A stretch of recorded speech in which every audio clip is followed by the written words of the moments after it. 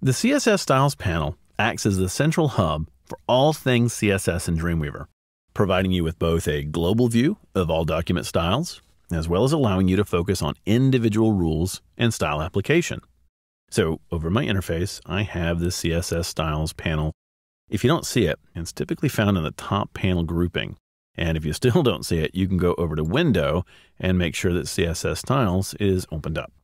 At the top of the panel, you'll find buttons for two views, All and Current. The All view gives you an overview of all CSS styles applied to the current document, while the Current view gives you a detailed view of the rules applied to a selected element. Before we start creating styles in earnest, let's take a moment to get comfortable with finding our way around and using the CSS Styles panel. So I'm going to click back on All view. Notice at the top of all of our rules, we see the external style sheet name main.css. So if I have an external style sheet applied to my file, its name will show up at the very top of the listing. In parentheses, I see screen, comma, projection. These are the media types that it's applying to. So if this was a printer style sheet, it would say printer beside it. So screen and projection tell me exactly where these styles are being applied. Now I want to scroll down a little bit because I notice something's going on over here on my page. If I click inside of this main heading, I can see that it's an H1 and it's found within the #main content div region. I can use my CSS Styles panel to tell exactly what's going on there. I'm going to scroll down until I find the selector #main content space H1. I'm going to click on that. So when you select one of these rules from the list above that, there's this little small window below it that's going to display all of the properties for that particular rule. In this case, any H1 found inside of an element with an ID main content. So here we can see color, we can see font family, font size, we've got font weight selected and a margin, but there's nothing really pushing it off the edge of the page. So we're going to add a little padding to the left to do that. It's very simple to do here. You'll notice there's a little link that says add property. So I'm going to click on that and I'm going to type in padding-left. Now, if you're not really sure which property you need, you can grab the pull down menu and here are all the properties that we can set, and padding left is very easy to select. So if you don't remember exactly how something's typed, it's easy to fix. I'm going to type in 20 px for pixels, hit return, and you can see now my main heading is now aligned up with the rest of my text. So that's exactly what I need. I prefer this view of all my properties, but there are multiple views that we can use here. Notice against the far left edge, we have a category view. And there I can see all the properties pertaining to fonts, backgrounds, block level settings, things like this. If you're used to the CSS rule definition dialog box, it's arranged in exactly the same categories. The middle icon shows me a list view with the set properties at the top and then every other property that I could set underneath that. Now, my favorite view is the third one, and that is the show only set properties. And that's my favorite, show only set properties. It reduces the amount of clutter and it only shows you the properties you have set, which I really like.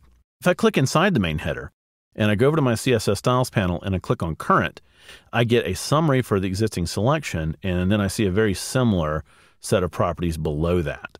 Regardless of whether you're on all or you're on current, you can always kind of do what we've just done. I'm going to scroll down and I'm going to click in the heading 2, latest news. As soon as I do that, notice that my CSS styles changes to reflect the element that I have selected. We don't have a selector for our heading 2, so we can use the CSS styles panel to go ahead and create one. Anytime that you want to create a new rule using the CSS styles dialog box, you can simply go down to the lower right-hand corner, find the little new rule icon that has the plus symbol, and click on that. That brings up the new CSS rule dialog definition box.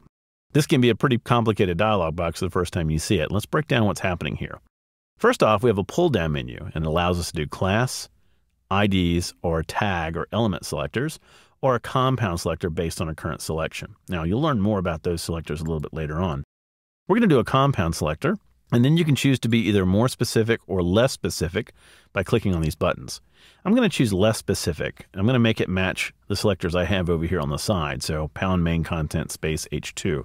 The next thing it wants to know is, where am I going to place this? We're going to put it in our external main.css, although we could do this document only, or you could put it in a brand new style sheet file if you wanted to. So we're going to say main.css. So I'm going to go ahead and click OK. And this brings up the CSS rule definition dialog box. Let's just go ahead and choose a font family of Trebuchet from the pull down menu right there.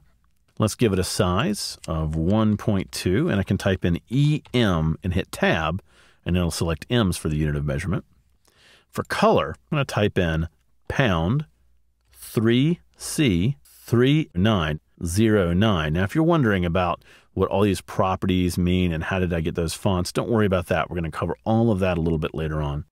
We're also going to give it some margins. I'm going to click on the box category on the left-hand side, deselect same for all for margins, and then for a bottom margin, I'm going to give it 0.4 ems, and then for a left margin, I'm going to give it 20 pixels. I'm going to go ahead and click OK, and now we're heading to reformats exactly the way we asked it to.